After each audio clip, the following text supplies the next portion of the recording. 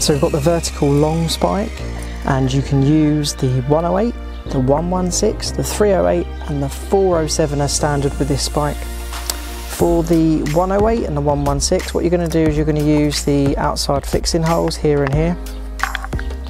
So you remove the screws from the spike.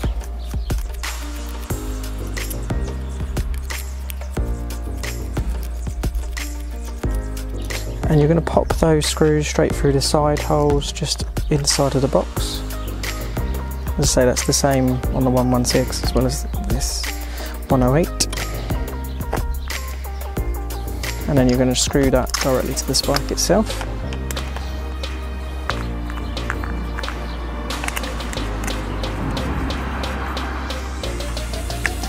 And there you go, nice and easy. And you just pop that straight in the ground. The long gives you slightly a bit more length in terms of height. If you want to clear the height a little bit more, you can push this right down if you wish. It's got the strength to be able to push that down. Now, for using the 308 and the 407, what you need is the little grey bracket. So don't throw those away, because that grey bracket comes with the 308 box and it comes with the 407. So what you're going to do with the grey bracket is you're going to line it up on the back of the spike, and then you're just going to take the two screws that come with the spike and screw those on through the holes on the bracket, and that will line up perfectly.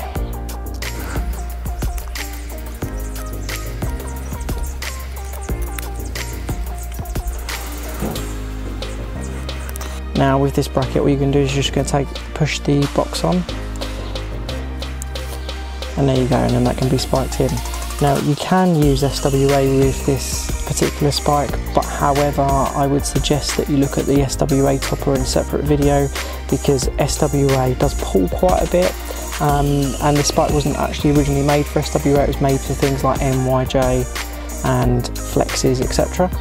So that's the, let's just pop that in a little bit more.